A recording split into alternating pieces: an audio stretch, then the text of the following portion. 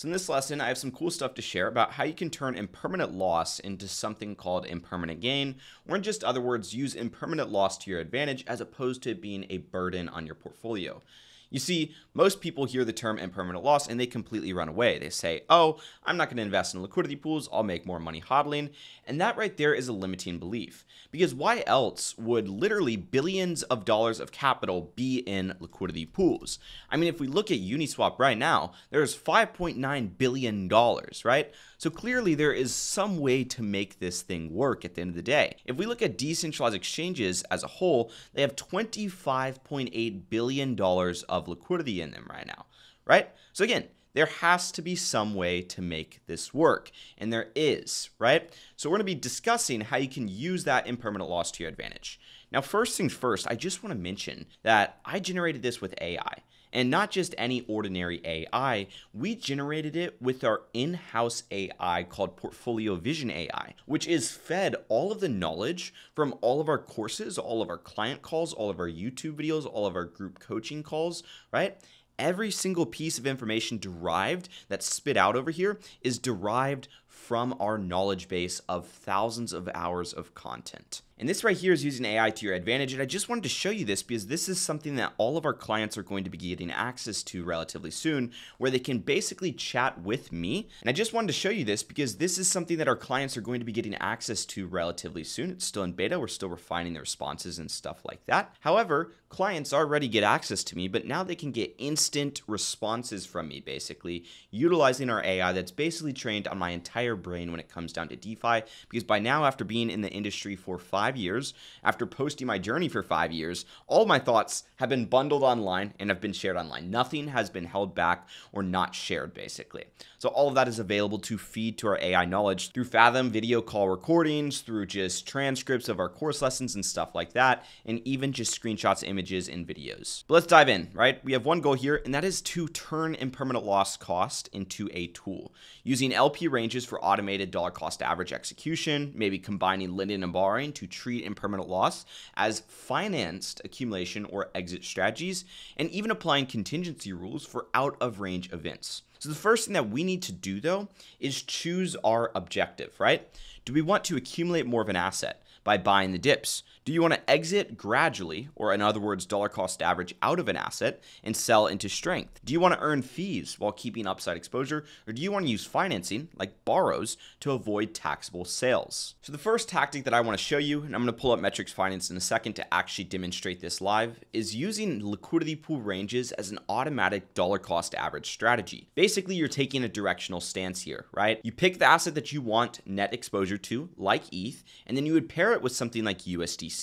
You would deploy it into a chosen range, which obviously you want to map out beforehand. And as the price rises, you are essentially converting that Ethereum into USDC. You're dollar cost averaging out. As the price falls, you're buying more of that asset, and then you can just hold that asset until it hits a specific price and sell it, right? And then whenever the target is hit, you just simply close out that position. Simple as that. So let's dive into Metrics Finance and actually demonstrate this. So I'm going to be using this on Ethereum to USDC just as an example. We'll choose this 0.05% fee tier right over here that has $90 million of TVL. I'm going to hit simulate, and then I'm going to dive into actually choosing my range. Now guys, fees here aren't as important. Yes, we're going to earn fees instead of paying them. That's great, but I wouldn't say fees here are the main thing that we want to pay attention to. We want to pay attention to the actual goal, which is selling as the market moves up. So if we essentially set our price range at something like 42.50, what I'm looking for here is to get my min price as close as possible to the current price. The reason why is because that's going to allocate me more towards Ethereum. You can see I have about 81% Ethereum right here. And then I can put my max price at something like 5,500, right? Again, if I want to have more Ethereum, I drag that max price up. It gives me more Ethereum, or I could bring that min price up and it gives me more Ethereum. Let's just say 42.50 to 5,500. We have $100,000 to sell, right? So this is one of the exit strategies that we'll be using when we're ready to actually exit the market, basically. But again, majority of that's in Ethereum. Let's just say we refine our calculation range so that way we can get an accurate depiction of our fees. I'm just going to be using kind of these periods. We're doing about a 28% APR. Nothing too crazy, 80 bucks a day on 100 grand. Not amazing, but also pretty good compared to traditional markets. But again, the goal here is not the fees, not the earnings, but to sell your assets. So we simulate that performance, let's just say. When Ethereum goes up to a price of 5,500, we would have exited all of our Ethereum. We would have 108,712 US dollars basically in USDC. Now, when we do the math as to what our Ethereum was actually sold at, we essentially now have 108,712, and then we started with 20,000 roughly. So that means that we accumulated 88,538 USD basically. Well, we run that same exact process with Ethereum. How much Ethereum did we start with? 17.85. So let's go ahead and put that under the starting. How much Ethereum do we have now? Well, we have 0. So again, when we look at that, we essentially sold 17.85 Ethereum for USD. And when we simply divide that swap USD by the amount of Ethereum we started with, we essentially have a price point of 49.58, which means on average, we sold our Ethereum for 49.58. We dollar cost averaged over time. And this pool started at a price of about 4,500 bucks. So it kind of hits it right in the middle or so, right at around that $5,000 mark. Again, this is just one of the many ways that you can use impermanent loss to your advantage. Most people would look at this and be like, oh my gosh, I have 8% in impermanent loss. But if your goal is to sell those assets over time, then no, you don't, right? You actually executed perfectly on a dollar cost average out strategy. But again, your goal has to align with the actual strategy. A lot of people dive into these crypto stable pools and say, oh, it's safe, right? It's Ethereum and it's USDC. Then they get all upset whenever they end up with all of their money in USDC. It's because they didn't understand the mechanics of this. Well, if it takes, let's just say, 30 days for Ethereum to go up to a price point of 5,500 bucks, let's just say, we generate an additional 23.50 in LP yield, which is earning fees instead of paying them, which when we bake that into how much we now have in, let's just say, USD, we actually sold for on average a price of $5,100. What if it took us 60 days to get up there, right? We now have $113,000, which average sold us for a price of $52.20. So again, factoring those fees are going to help us essentially higher our proceeds automatically. And we don't have to take a dip on our proceeds when it comes to selling on a centralized or even decentralized exchange due to the fees that they charge. Next one is going to be using lending and borrowing with liquidity pools. This is essentially financed impermanent loss is what we'd call it. So you would supply an asset on a lending and borrowing market like Ethereum as collateral. You would borrow stable coins, right? Conservatively, of course, we would say less than 50% loan to value, but you'd probably want to aim for 25 to 50% depending on your market stance. And you'd use that borrow to LP basically. So you take all that USDC and you would essentially put it into something like Ethereum to USDC, or even just put it into any crypto to crypto pair, as long as you're still bullish on those assets. This gives you leverage, yes, but it also allows you to essentially not worry about impermanent loss in some instances. And I'll show you the risk of this in just a second. But the result here would be you earn the LP fees, collateral retains all of its upside exposure, and permanent loss acts as a financing cost, not a forced sale. So if we take, let's just say, some money and we throw it over on Aave, which I currently have about 100 grand or so over on Aave, and I'll just connect my wallet over here so I can actually show you what I'm doing, because I've ran this strategy before. I'm not currently running it now. You can see I have about $107,000 of supplied assets. I'm borrowing $28,000 of USDC, which essentially is a 26% loan to value, something very, very safe basically. But in essence, let's say we put 100 grand of Ethereum up over on Aave. We put 100 grand of Ethereum up, and then again, we go and we borrow $40,000 of USDC. That right there would put us at a 40% loan to value. Well, now what do we do with that 40 grand? What we can do is we can take that 40 grand and we can bring it over into a liquidity pool. I'm going to use Ethereum to USDC, for example, because these are the ones that have the most impermanent loss when you actually look at it technically, right? So say we were to deploy 40 grand right into this liquidity pool. Again, we're doing something like 28% APR. So ideally, we might want to target something that's doing a little bit higher. But when we look at the cost to actually borrow USDC, it's 6%. Yes, we're going to earn some on our collateral Ethereum. We're not going to factor it in just for the sake of this to keep it simple. So if our borrow APY is negative 6% and our LP APY is, let's just say 30% even, we're essentially netting out 24% per year right there.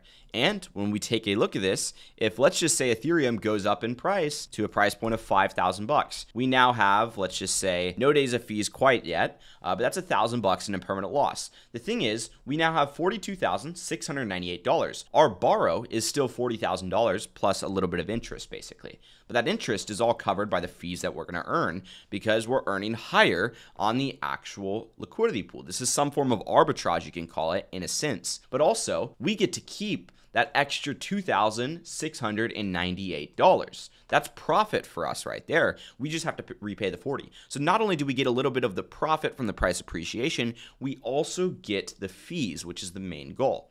Now the risk here obviously is what happens if Ethereum goes to a price point of 4,000 bucks. Now we're out of range, we have some impermanent loss, and we have to rebalance. Well, when we rebalance, we lock in that impermanent loss, and then we'd end up going back to our initial entry price, and we would no longer have $40,000. We'd have a little bit less. The goal is that the fees would help outweigh that, but the point is that's one of the risks here. So you need to have an idea of the market direction, right? And you also need to make sure that you're taking those fees and kind of repaying the borrow at some points in time. That way you can mitigate your overall risk. And of course, understand different contingency strategies and stuff like that will help you in the instance where you do have a lot of impermanent loss and it's on the downside. Now let's talk about some contingency rules. What if we're out of range, right? And this is likely just a short retracement before we go back up again. Well, we always want to make sure that we wait 48 to 72 hours. That way we can see if we go back in range to minimize our divergence loss, but also if we go back in range, we could start earning higher fees, which also offset that divergence loss. But in essence, let's just say the same thing happened, right? We went out of range to the downside. Ethereum went down 10.5%. We're now sitting in all Ethereum, 8.99, let's just say. And again, this was with 40,000 bucks. We started with 7.14.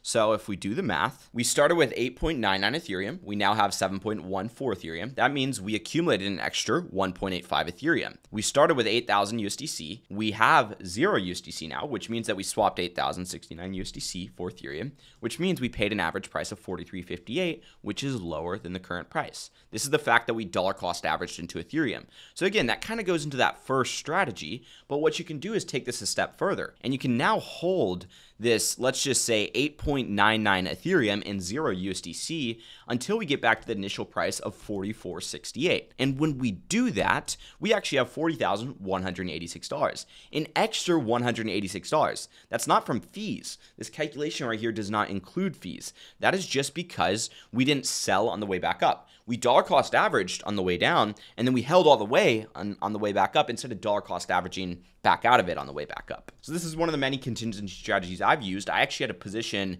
Ethereum to Tau. I did something like this. I made an extra 20% when I was at my break-even price just by running this strategy, and then it continued to go up. Now again, this is best going to work if you actually start with a lot of USDC. So if we were to put that, say, min price at 4,010, and then we were to put that max price at something like 4,600, well, that starts us with 80% USDC. So if we run that same exact math, where we start with significantly less Ethereum and significantly more USDC, and then we end up with, let's just say, a total of 9.34 Ethereum, that's more Ethereum that we're accumulating, right? And as you can see, we paid an average price of $42.50, and then we hold that back all the way up to our initial entry price. We have a profit of $1,748, not including fees, at our initial entry price. Couple things regarding contingency as well is if the trend does continue away after you kind of rebalance and you don't want to implement a strategy like this, you can close and redeploy. This realizes impermanent loss and is a taxable transaction, or you can add capital to widen the range or even shift the range, and then you don't have to swap anything. So that way you're not locking in any impermanent loss. And then of course, if you are doing a strategy that includes borrows, what you can do in the sense where the strategy is under stress, like loan to value is starting to get higher and higher and higher, health ratio is going lower, you can lower your borrow size by repaying some, whether it's from fees, whether it's removing some from the position, right? And you can also top up your collateral by taking other assets from your portfolio, potentially even borrowing against the LP. That's a lot of leverage there, so you have to be careful with it, but if you need to, you can, or even just partially repaying, as I mentioned. So guys, this is just a list of a few of the impermanent loss strategies that you can use in your portfolio to kind of mitigate that and use that as your best friend as opposed to as a burden on your portfolio. Again, these were all generated in literally one prompt from our AI, just by saying, how can we use impermanent loss to our advantage? So again, super excited to share that with our clients. If you're potentially interested in us helping you implement one of these strategies in your portfolio, then there's going to be a link at the top of the description for our website. You go check it out. If it aligns, go ahead and book a call with my team. We'll get you onboarded same day. Anyways, hope you enjoyed. I'll talk to you guys soon, and peace out.